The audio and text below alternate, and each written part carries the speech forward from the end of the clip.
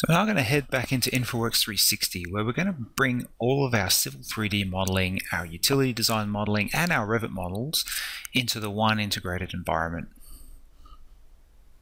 So what we've done is we've started by creating a new proposal, and we're going to begin by bringing in some of our data sources. We're going to link directly to our civil 3D data.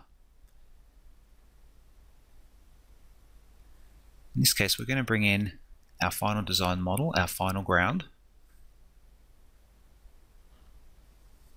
and hit close and refresh. And as we do, you can see the underlying ground data being formed to take that of the final civil 3D model. Now what we need to do is actually import the civil 3D corridors and automatic coverage areas. So in this case, we're only going to select the top surface, the roadways, and the coverage areas. We'll begin by configuring our coverage areas.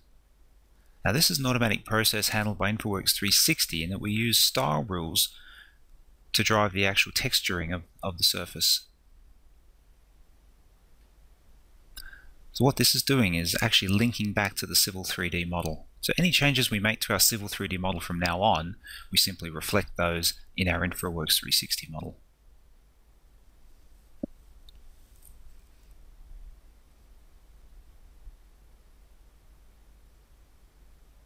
We can configure roads to bring in our top surface line marking, and we assign it a null style.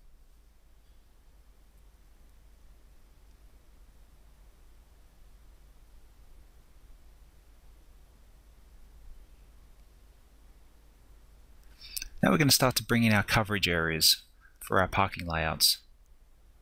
So first up, we're going to bring in our car parking roadway models. We're going to assign it as a coverage area.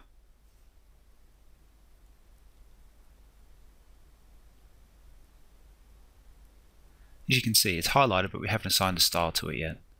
This is where we set up our style rules.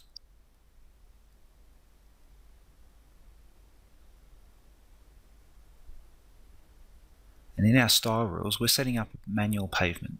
We run those rules, and that'll automatically get applied to the entire model.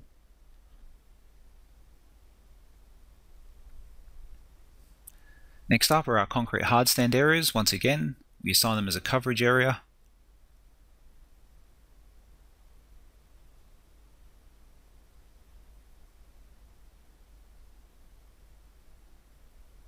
We set the external ID to layer so that we can assign those to the style rules.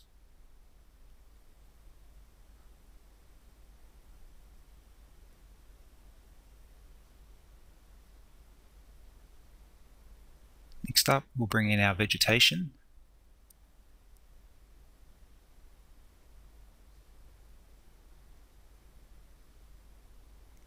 In this case, we're going to use a manual style of manicured grass.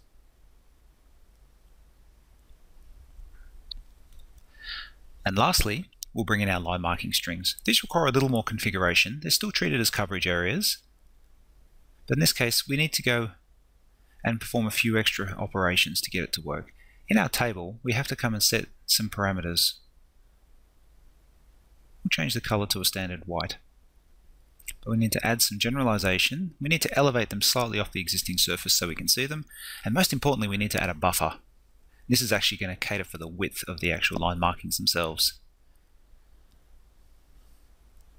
Now you can see they haven't shown up in the drawing. We just need to adjust them in the surface layers to bring them to the top.